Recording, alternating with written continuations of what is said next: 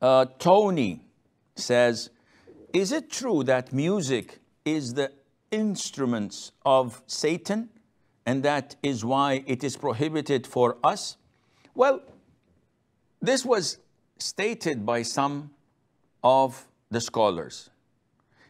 Not only that, in the hadith, when the Prophet ﷺ was in Aisha's house on a day of Eid, and he was lying on his side, giving his face to the wall, and there were two young girls, slaves, singing. So it's a day of Eid. And we know that on the day of Eid and on weddings, we are permitted to use the duf and to sing and to enjoy. It's a day of celebration. So Abu Bakr comes into his daughter's house. May Allah be pleased with them. And he sees the two girls singing. So he says, objecting to what he sees, أَمَزَامِيرُ الشَّيْطَانِ, in the presence of the Prophet ﷺ, do I see the flutes and the pipes of Satan being played? There's no music, by the way. They were just singing, and probably with the duf. So the Prophet ﷺ did not say, "Oh Abu Bakr, these are not the pipes and the instruments of shaitan." He did not say that to him, which means he's approving what he had said. But he said to him, leave them, Abu Bakr, so that people would know we have room in our religion for entertainment.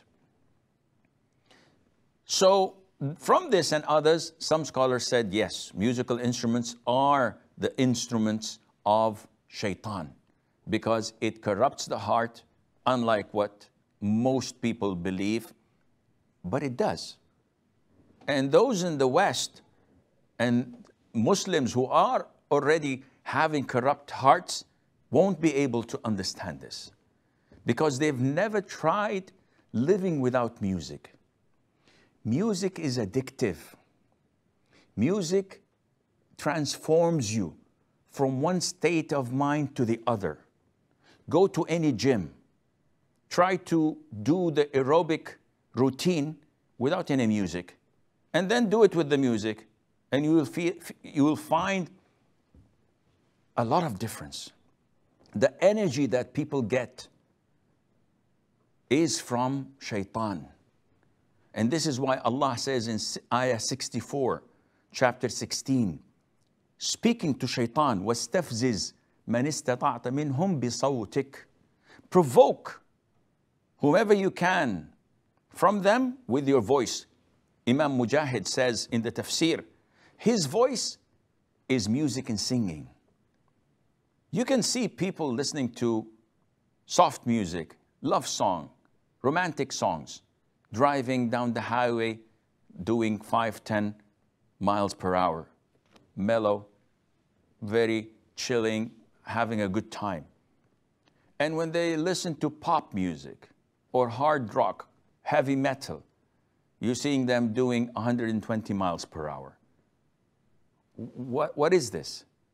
It's transforming them. It's controlling them. So it is a tool of shaitan.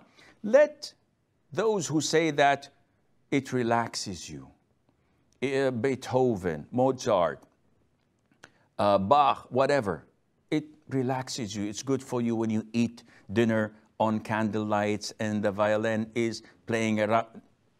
Muslims don't believe in that because the one who created us is the one who told us that this is haram. So should I believe you or believe Allah Azza wa Jal? Believe the Prophet alayhi salatu wasalam.